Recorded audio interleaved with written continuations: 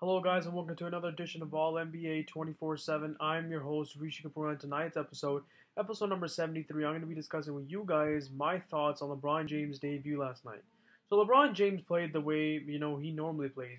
He had 26 points, 12 rebounds, 6 assists. He had a great stat line, and he did what he normally does. It's just all about the other guys. It's all about finding that, primary second option. Who's it going to be? Is it going to be Brandon Ingram? Is it going to be Kyle Kuzma? Is it going to be Josh Hart? You never know who is going to be that second option. I believe it's going to be Ingram, who, started off very slow during the game last night and then finished off with 16 points.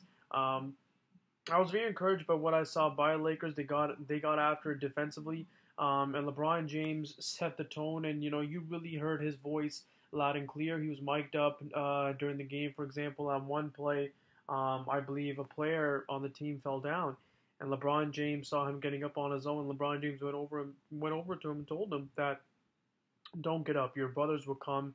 As soon as you fall down, your brothers will come and get you. And he's setting the tone. He's setting the brotherhood, right? And it's game one right now. No need to get, crazy, Lakers fans, and, it's only the opener.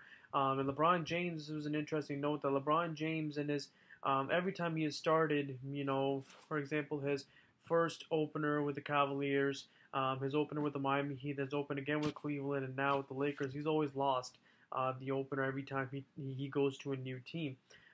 So this is nothing new. Obviously, it's game one. No need to panic. But I was really encouraged by what I saw by the Lakers. They played as a unit, and there were times where they were down by 10 points and really came back and never gave up and came back to get themselves back in the game. Ultimately, they lost, but they lost against a Portland team that's very underrated, in my opinion. A team that finished third in the West last year, and a team that doesn't get enough credit. I believe no expert, no analyst out there has even chosen Portland to make the playoffs, and this team has a lot of chemistry. They have a great chemistry. Damian Lillard and CJ McCollum are the second best backcourt, in my opinion, in the NBA. Right under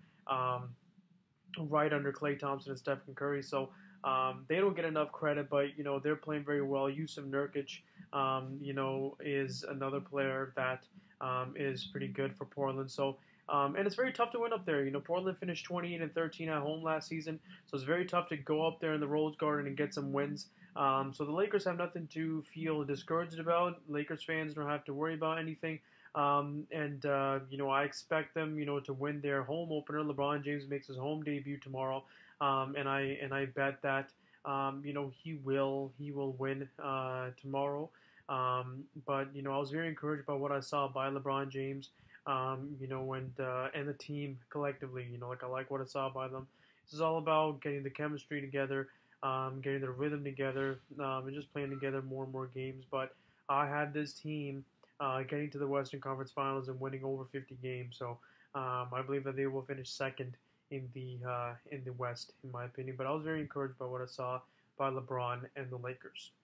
Thank you guys for tuning in. Let me know in the comment section below what you guys thought of LeBron James' debut and his team and how they did. Let me know in the comment section below. I look forward to reading your comments, guys. The NBA season is here. Got a lot more videos I'm going to be talking about. So stay tuned, guys, and I'll see you guys next time.